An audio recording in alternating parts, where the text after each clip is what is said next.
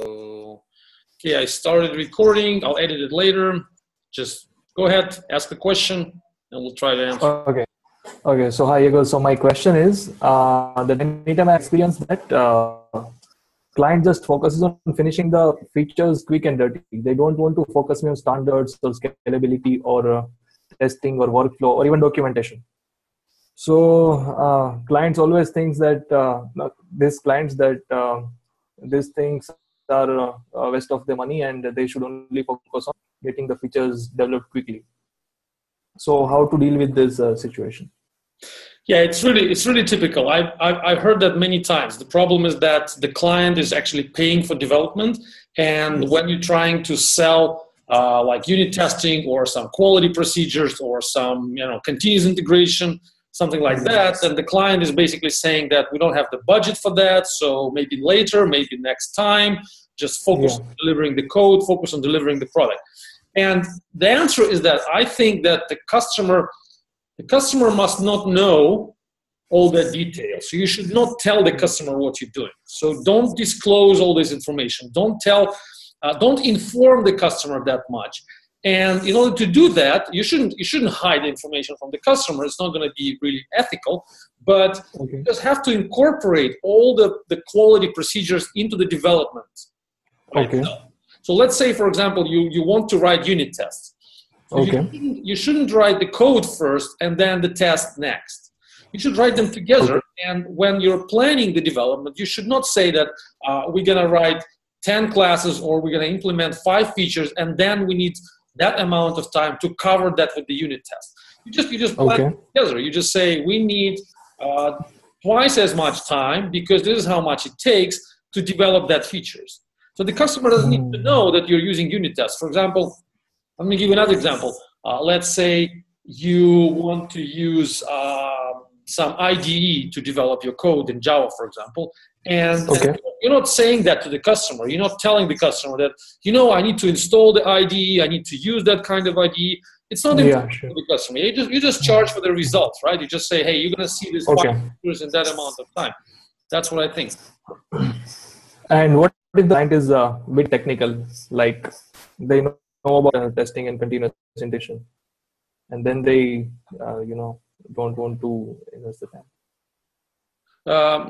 You mean if they say it again? I didn't understand what you mean exactly.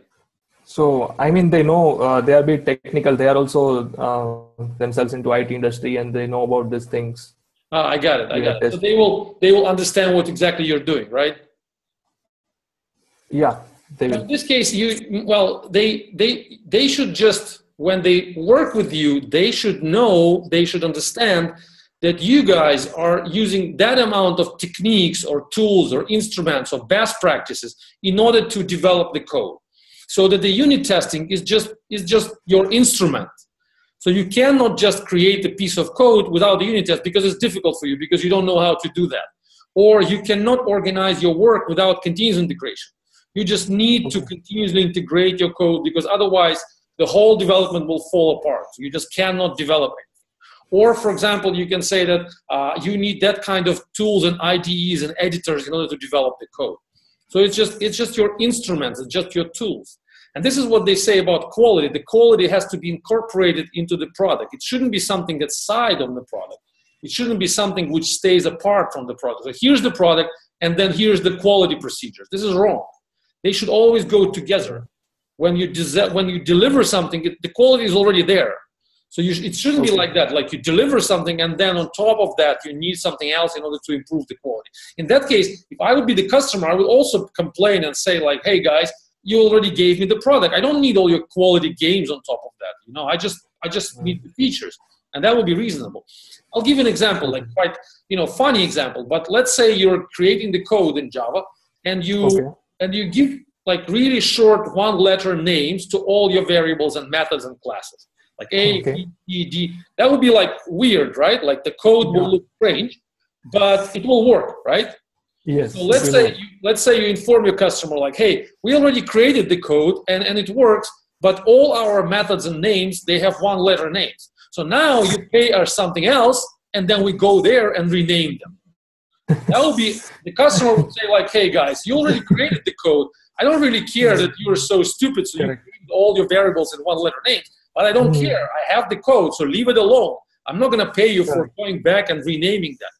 The same with the unit test. You know, if you already delivered the code and it already works, then it's your fault. It's your problem that you didn't put the tests in there. So now don't touch it. I mean, I'm not going to pay anything more. Yes. It's illogical. Correct. I would say the same being your customer. Like, hey guys, you already gave me the results. I already paid you for that. So what's the point for me to, you know, to pay you something else so you can get back and play with your unit tests or whatever? I don't really need that features on top of that because in that case the customer will realize that it's basically for you, not for him. Yes. Not for this for their company, but it's for your fun, for your education, for your, you know, I don't know, self-respect, because you love to write unit tests or whatever. But as a customer, you know, he's not going to pay for that. That's what I think. Correct. So that's my answer. So you incorporate that. You don't tell the customer about that. If the customer is technically smart enough to understand what you're doing, okay, the customer will understand. But you should not step back and say like, yeah, it's possible not to write unit tests. No. You always want to write unit tests. You always want to name your variables and methods in the right way. You do everything right. If the customer says, hey guys, I don't want to work with the team who writes unit tests, I want to work with the team who doesn't write unit tests, that may happen, but I doubt the customer will say that. That would be strange. Like, what kind of customer would it? Yeah, if the customer sees that you're delivering code together with the test, they always come together. The customer will not complain. But don't put them aside. Don't say that they're two different activities, and you'll be fine. Okay, great. Nice. Okay, did I answer your question? Yes, perfectly. Okay, thanks for calling. See you next time. Bye. Bye-bye.